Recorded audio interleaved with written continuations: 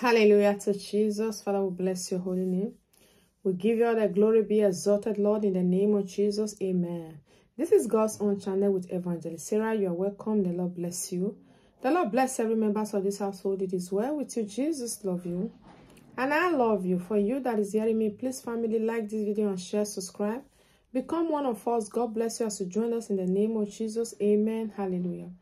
I quickly want to talk to somebody. You are qualified.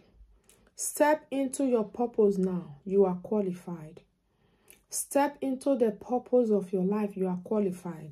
There are some certain things you want to do. You are like, oh, I am not qualified for this. And you see other people doing it. You see them as an exception. Like, oh, God so picked these people. They are so exceptional. They are so different. They are so blessed. No. God wants you to know that you yourself, you are qualified. Because it is God that picked the one that is not qualified. And he set him for the world to see. Hallelujah. Esther was not qualified on her own. But God picked him and God set her. God picked her and God set her for the world to see. Isaac was not qualified as a prisoner to become a prime minister. But God picked the one that is not qualified and God set him for the world to see. And that purpose that you have in your mind, you have in your spirit, that the Lord is telling you that, oh, go and do it. And when you see other people doing it, you are like, ah, how are they doing this? How I wish I'm qualified to do this. I wish I'm qualified to also be like this person. You will even be better than that person. Why? Because grace defies. The grace that the Lord has given to you is not the same that he has given to another one.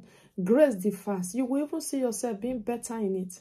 You will see yourself doing exploit. You will see yourself exploiting in it. The Bible says we can do all things through Christ that strengthens us. Yes, we can move mountain if we don't doubt God. We can move mountain. You are qualified. Step into your purpose now. You are qualified because it is the Lord that gives grace. It is the Lord that picked the one that is not supposed and make him to be supposed. You are supposed. You are qualified. I pray may the Lord give you strength. I pray for courage upon you to step into your purpose in life in the name of Jesus. It is well with you. Jesus love you. And I love you with the love of Christ. I remain your sister, Evangelist Sarah. By the grace of God, I will see you again. Bye-bye.